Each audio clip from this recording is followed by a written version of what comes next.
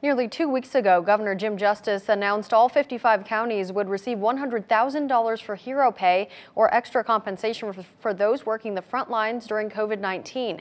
However, on Friday, Cabell County commissioners said, according to a letter they received from the governor's office, those funds cannot be used for hero pay. Today, the governor and his staff clarified that each county will determine how to best use the funds, which means hero pay may not be a guarantee. What we had to do is we had to come up with a way to give the counties discretion, and because we don't know who those are.